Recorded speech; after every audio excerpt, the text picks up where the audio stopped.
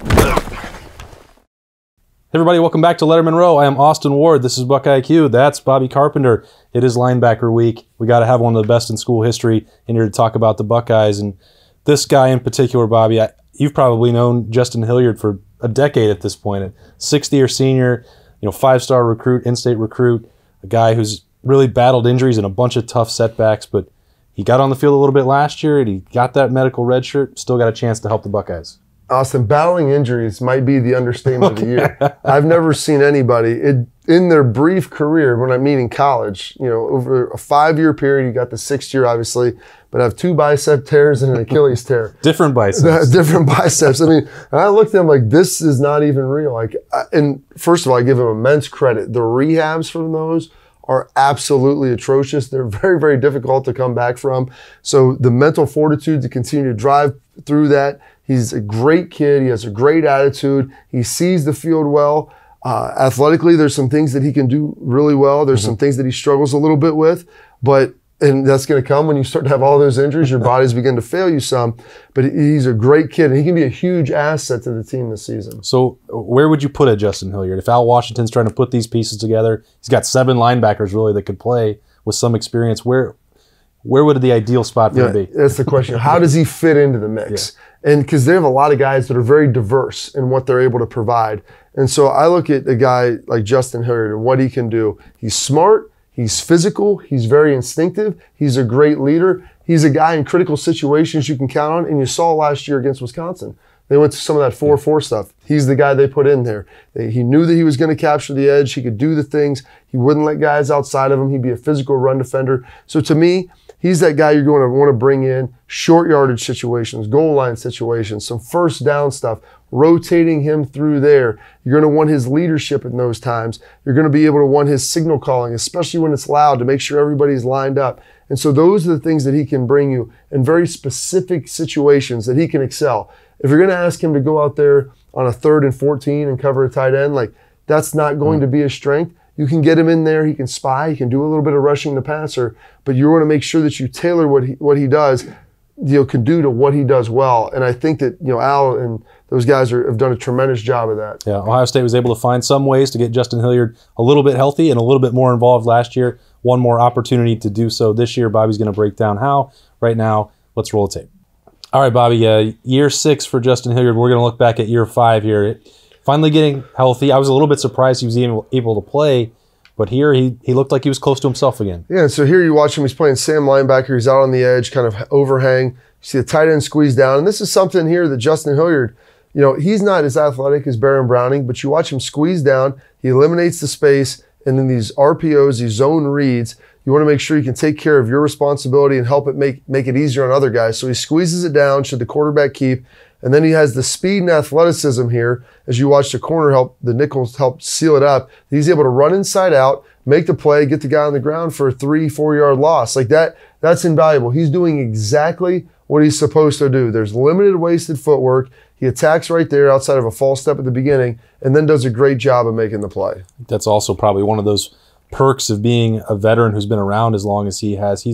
Even if he hasn't got to execute all these reps, he's seen everything for 5 years, right? Oh, absolutely. And this is another thing. You see the reaction here. He knows exactly what's coming. They've watched this. They've repped it. They're pulling around. They pull the guard. But he saw that tight end arc release to him, and so he didn't sink inside. He took one step and then got back outside. His job, hold the force out here. If this gets outside of him, granted you have a corner that's coming free, but you never want to necessarily rely on that.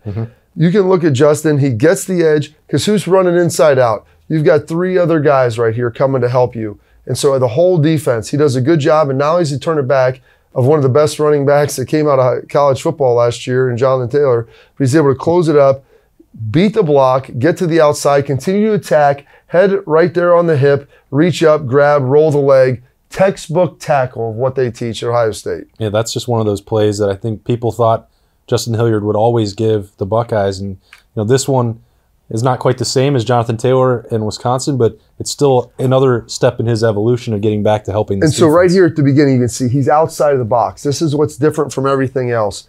is, there's no tight end. There's two, or the tight end's here, but it's a detached formation. Tight end outside, receiver, and then two on the outside. They're getting everybody out. So he reads and reacts. He's sitting here watching it. He sees the number one receiver shut it down. He's looking back at the quarterback, and boom, right now, he triggers up, and you can see him fire through here because he's the guy they're trying to get one-on-one, and he has to beat the block of this tackle coming to him.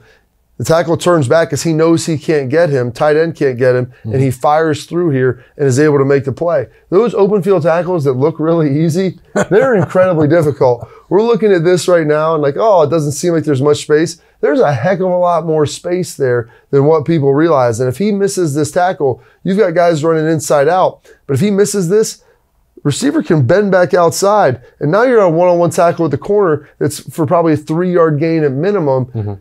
Justin's able to slide through here and make this for a loss. Yeah, and all of these, you could tell just talking to him last year how good it felt, but this one probably takes the cake given how important it was to the Buckeyes and really what amounted to the East Division title game. Oh, this was highly critical. You see the score here.